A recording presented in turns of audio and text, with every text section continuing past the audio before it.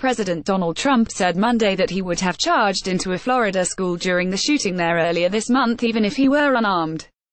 "I really believe I'd run in there even if I didn't have a weapon," Trump told governors meeting at the White House to discuss school safety. Trump slammed as frankly disgusting the armed school guard who remained outside the shooting at Marjory Stoneman Douglas High School in Parkland that left 17 students and teachers dead. The president also criticized several other deputies who failed to immediately enter the school, telling the governors that the law enforcement officers weren't exactly Medal of Honor winners. "The way they performed was really a disgrace," he said. Trump compared the skill involved in shooting guns to that required for the game of golf, where some people can make a 4-foot putt every time, and some people can't even take the club back. And he said the only way to stop school shootings was retribution, adding, "You're not going to stop it by being kind."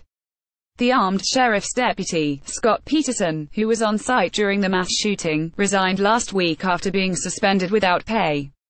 He took cover outside rather than entering the school building to try to stop the shooter. Trump said Monday that the deputy choked.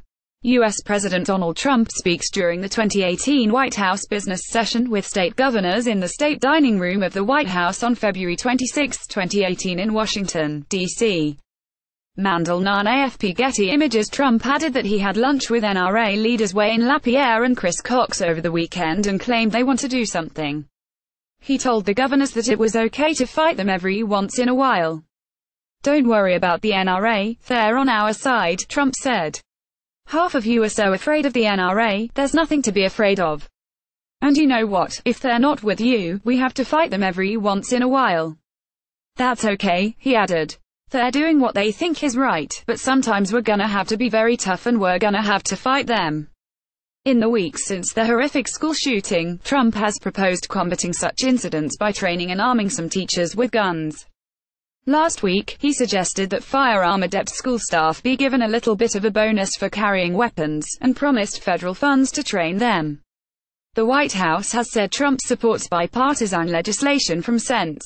John Cornyn, R. Texas, and Chris Murphy, Decon, that would make the current national background check system function more effectively, though it wouldn't expand the system's reach. On Monday, the president reiterated that he wanted to ban bump stocks. "By the way, bump stocks, we're writing that out. I'm writing that out myself. I don't care if Congress does it or not, I'm writing it out myself, okay? You put it into the machine gun category, which is what it is, it becomes essentially a machine gun." Trump has directed Attorney General Jeff Sessions to propose regulations that would ban the use of bump stocks and similar devices that turn legal weapons into machine guns.